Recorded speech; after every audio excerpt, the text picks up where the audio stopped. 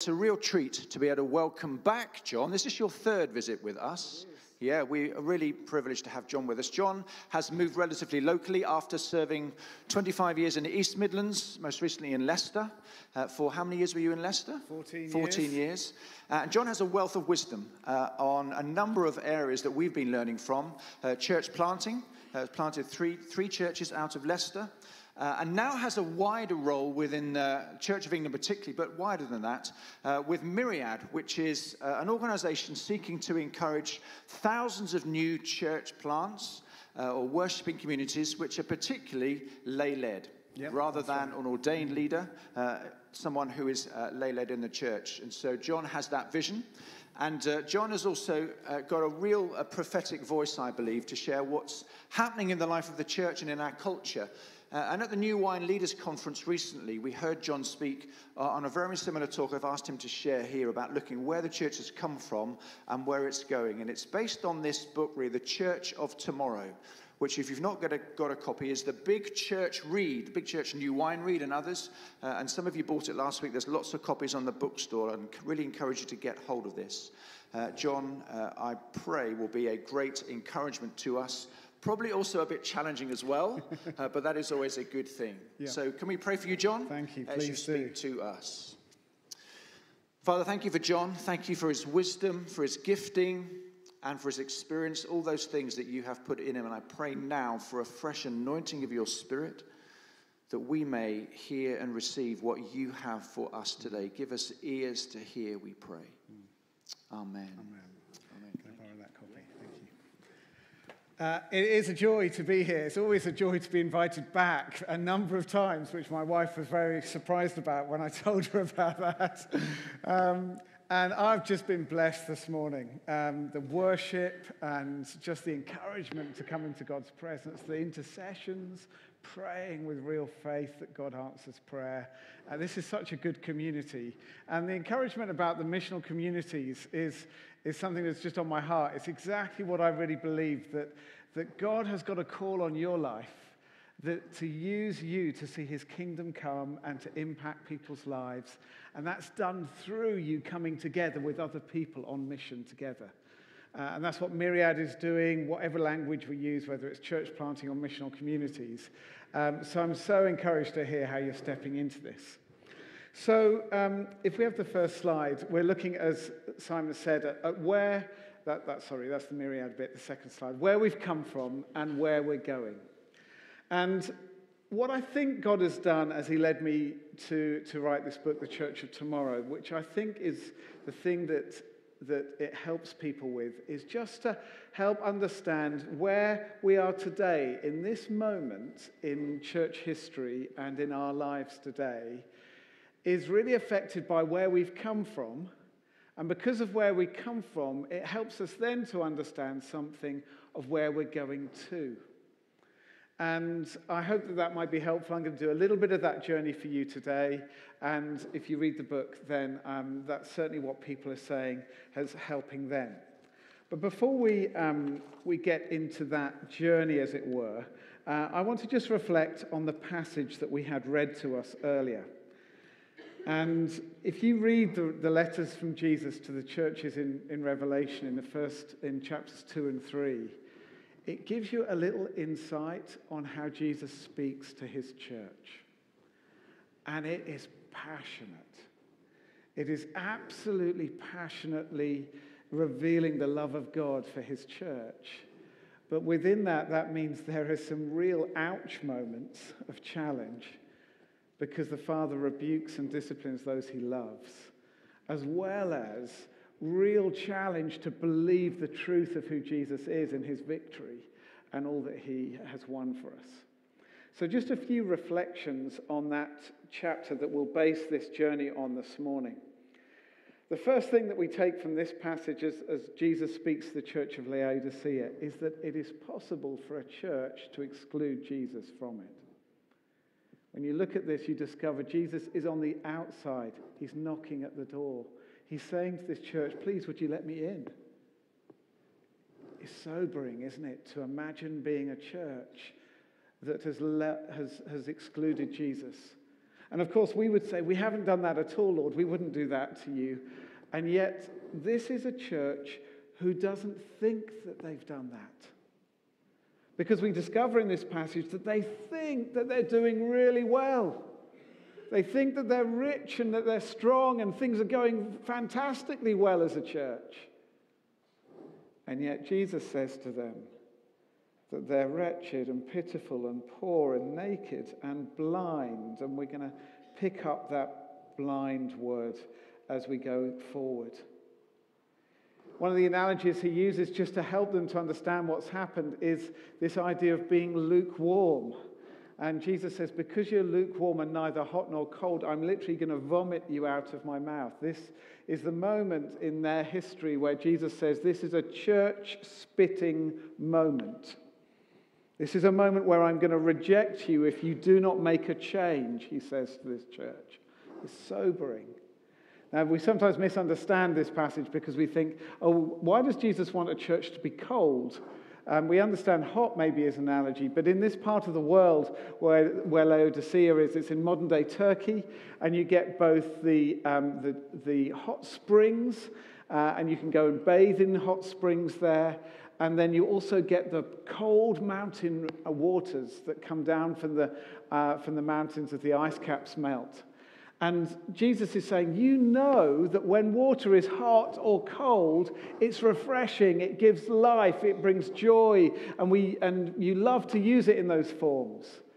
But you know what it's like when water becomes tepid and you drink it in a hot climate and you go, oh, that's just, you want to get it out of your mouth. And he's saying, Church of Laodicea, that is what you have done, and that is the effect you have on me. It's sobering, friends. But Jesus, in his passionate love for the church, is giving them a way forward. And he says, if you will repent, if you will change your mind, if you'll turn away from this way and you'll open the door to me, then I will come in and I'll eat with you and we'll restore relationship and we'll go on to discover how you can know my victory and all that you're called to and meant to be. And so this is a message of hope, but it comes with a challenging reality check for this church that their perception of who they are and how they are is so distorted that Jesus has to speak so strongly to them. So I just want you to turn to your neighbor and say, don't worry, it's going to get better.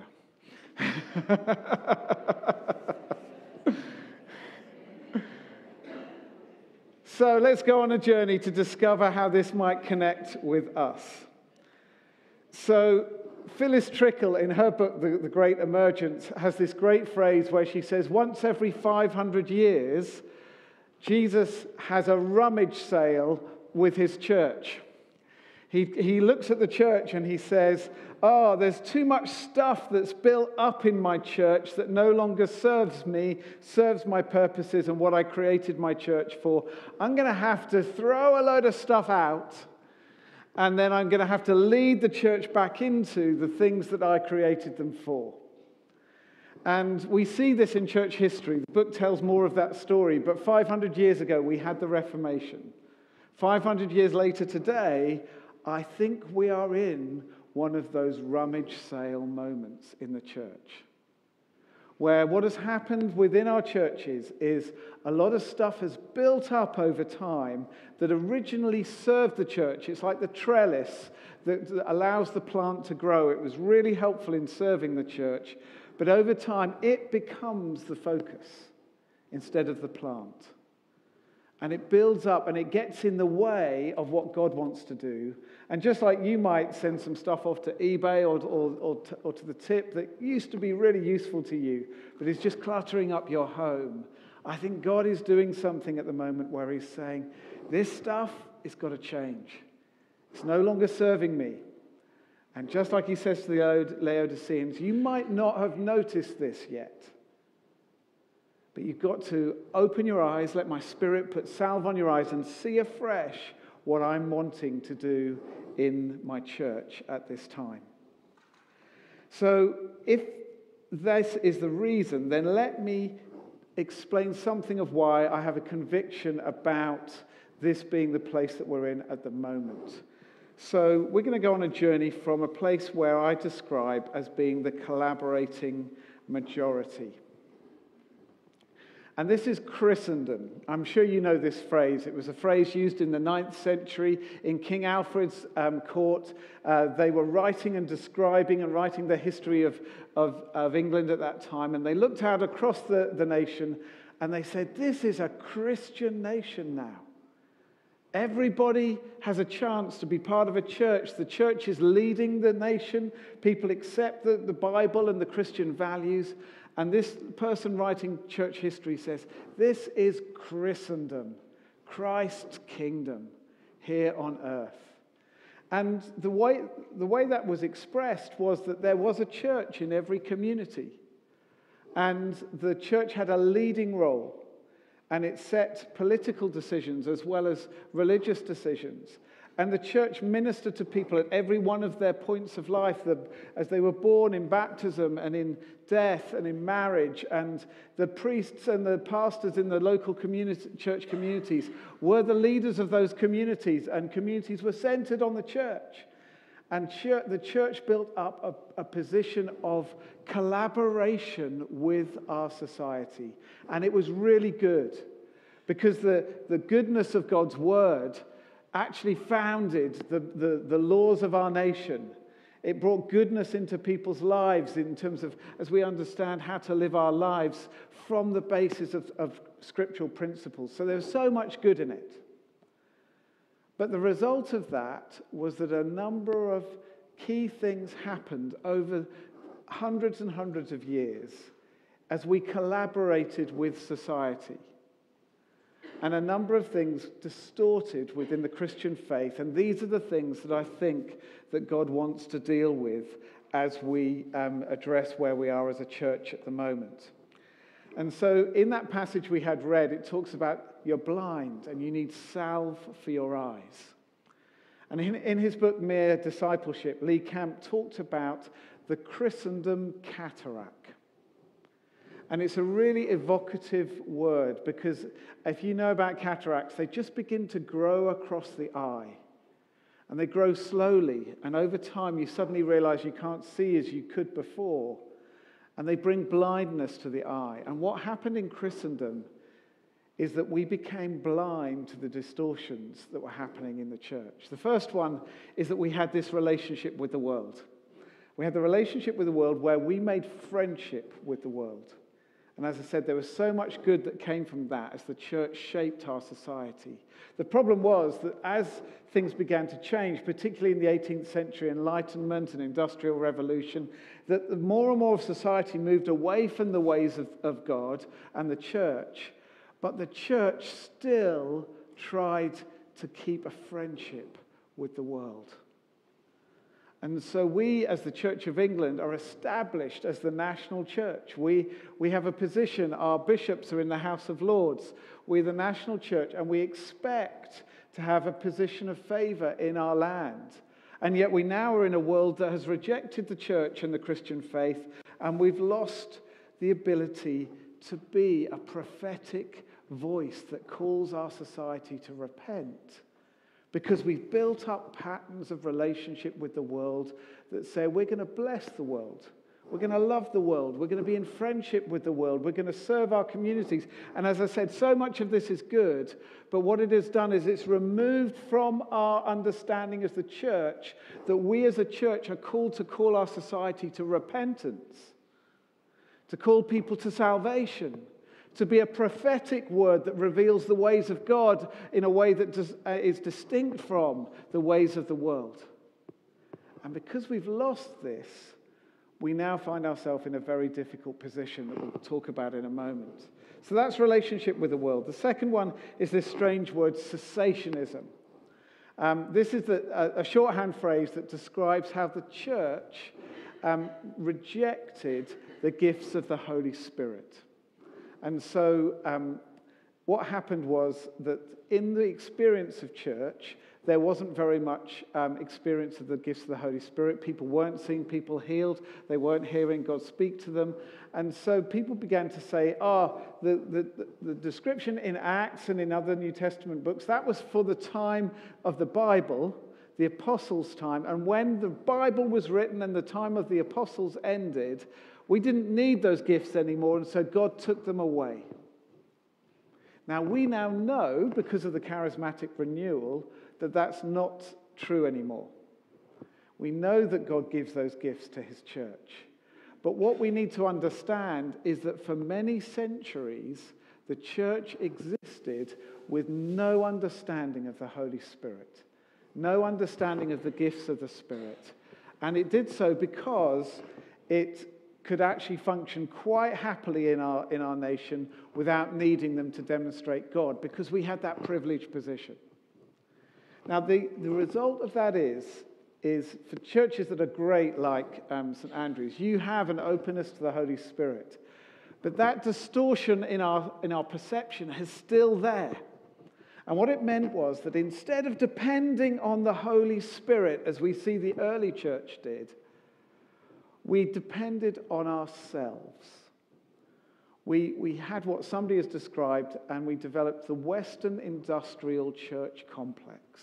We began to build church. We began to manufacture church. We began to do church without the need for God turning up at all.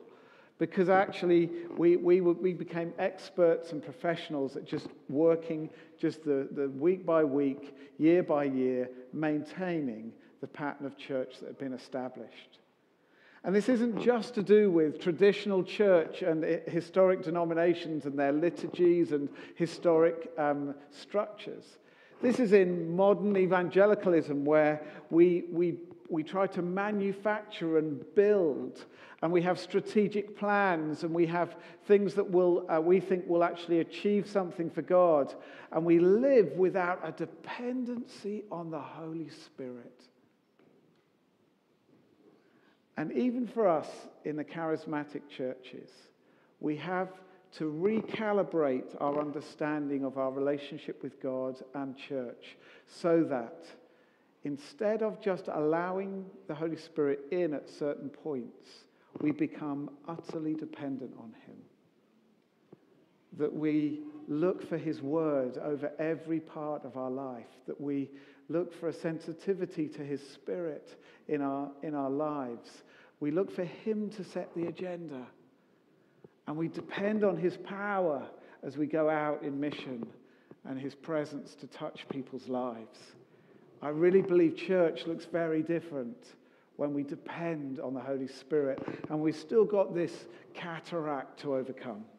And the last one is that we became a missionless church. Our society was seen as Christian, therefore we don't do any mission. And the church became absolutely devoid of missional practice. It just existed with a building in the middle of a community, a professional minister, a priest, a pastor, and we expected anyone who wanted to come.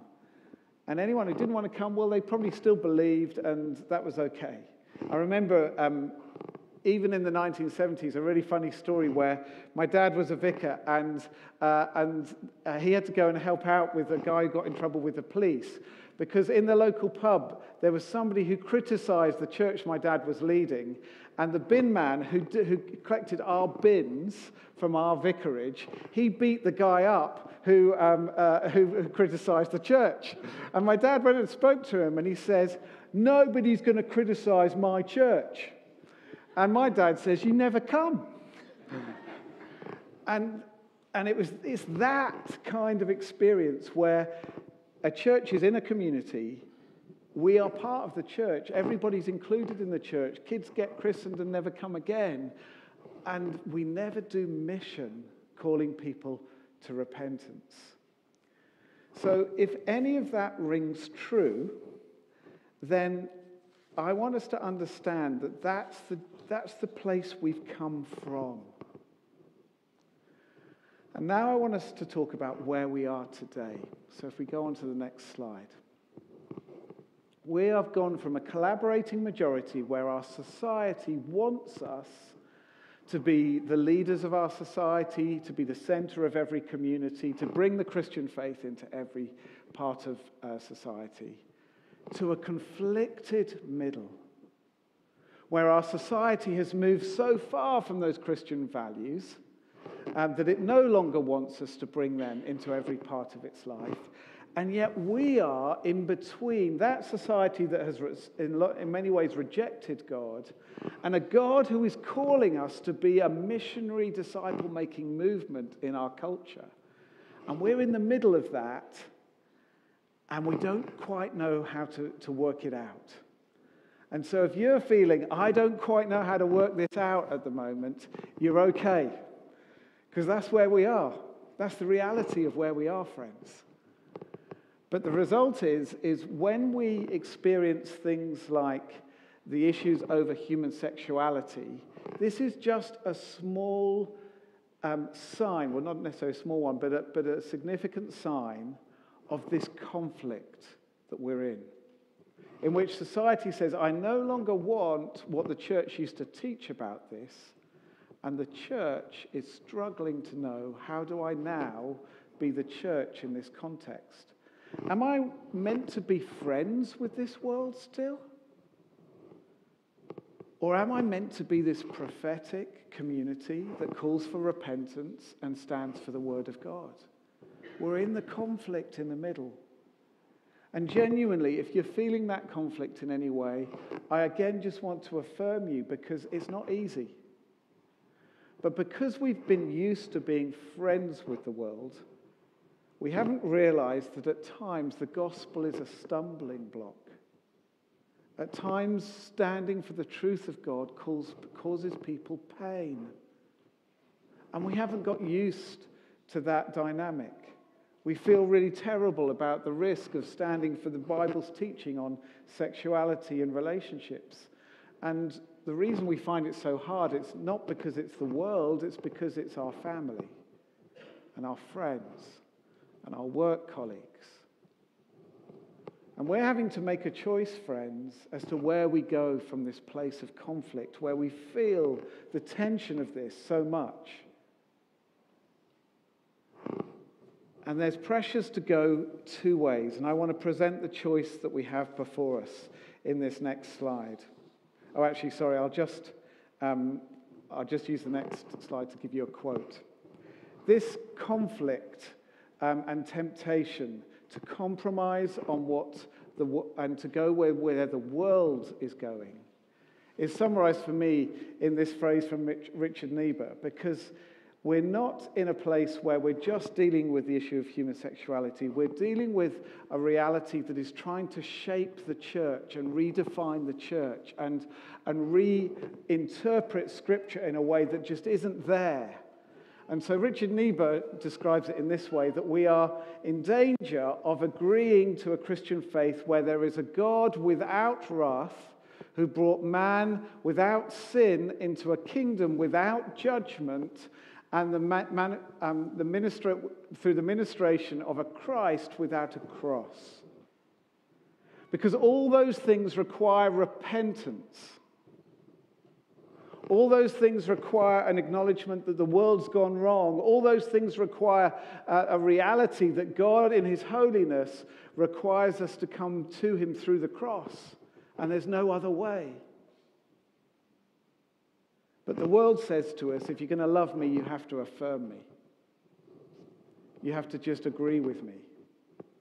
You have to accept me and not in any way call me to change. And that's the tension that we're in. So where will we go from here? Well, we go from being a collaborating majority to one of two places, a compromised mythology or a creative minority.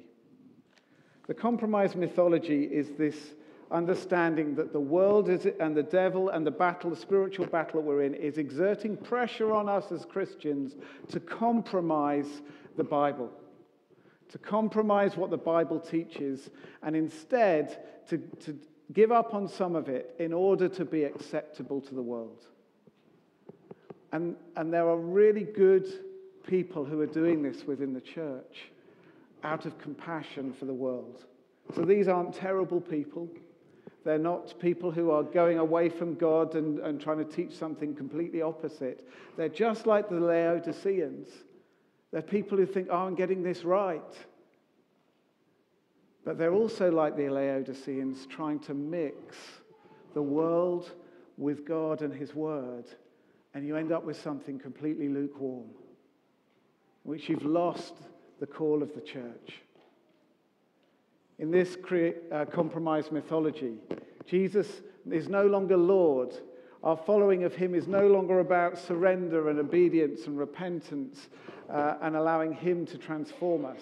Instead, he becomes the patron saint of our religion. He's still there and we still worship him, but we deny his power and his right to call us to a life that is countercultural, and instead we seek to continue in friendship with the world, trying to win people and to keep them coming to church and trying to address the decline and trying to keep our place at the table and our influence in society. And it's tempting, friends. It really is deeply tempting. But the alternative is to be a creative minority.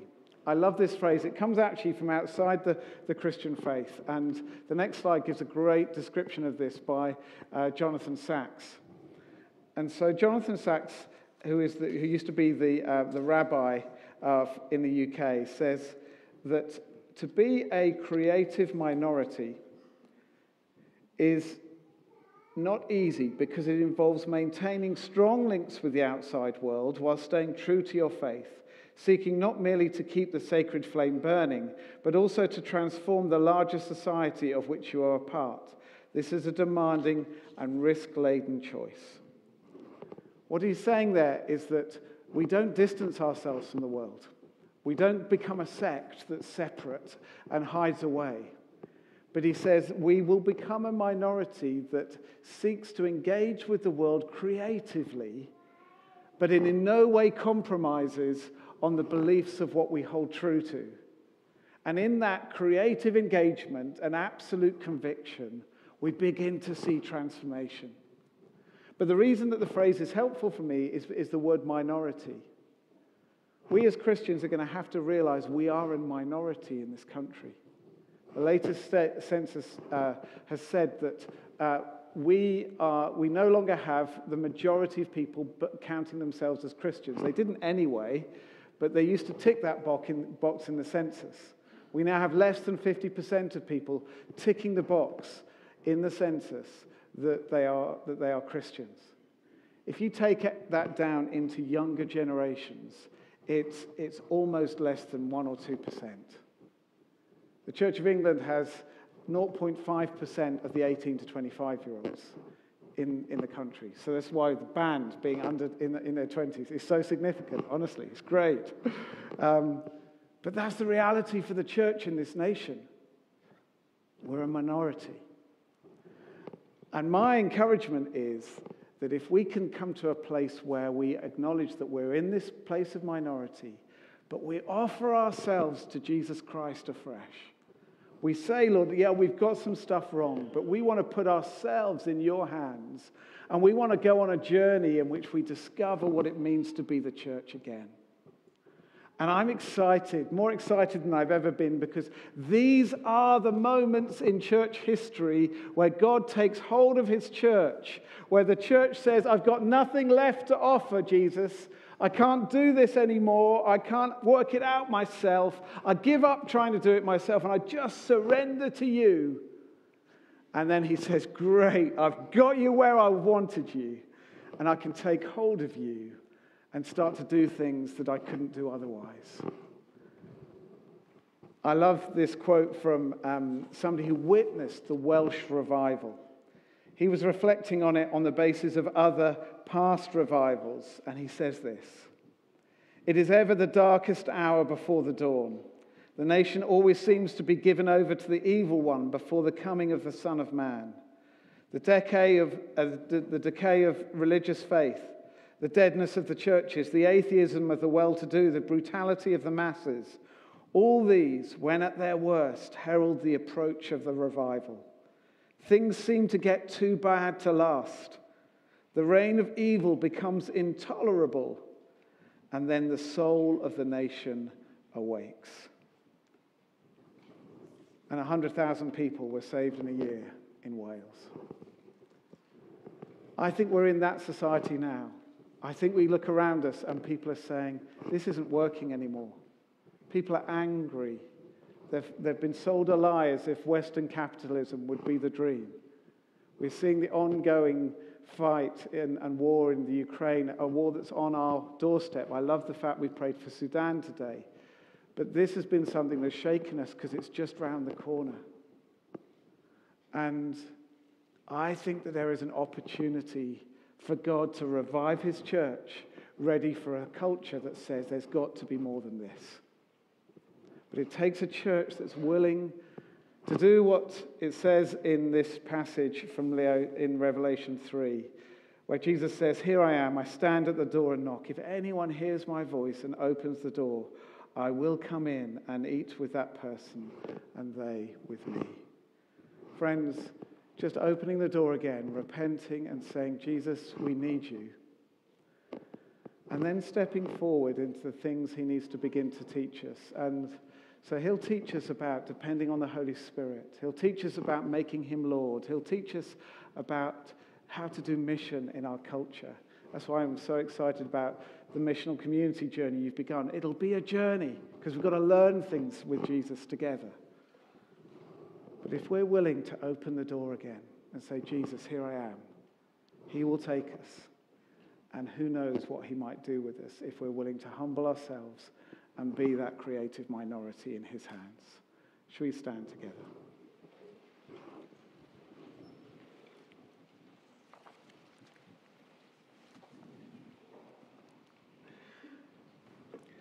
I'm just going to start to lead some prayers, and then Simon will come and lead us into the time of ministry. But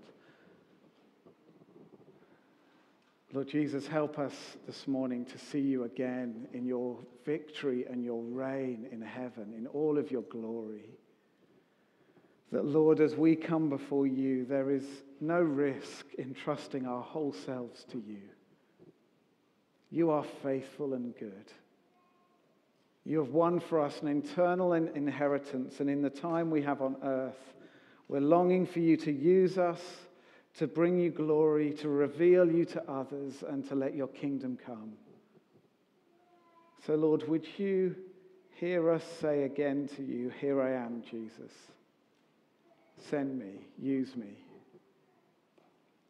And Lord, where we've got it wrong, where there's stuff that's built up that isn't of you, where we've inherited stuff from the past that we're wrestling with, would you help us? But Lord, we just surrender completely afresh to you and say, come, Holy Spirit, come and take full reign and rule in our lives again. Come and lead us on from this place, that we might become more and more of the church that you're calling us to be, for your glory's sake. Amen.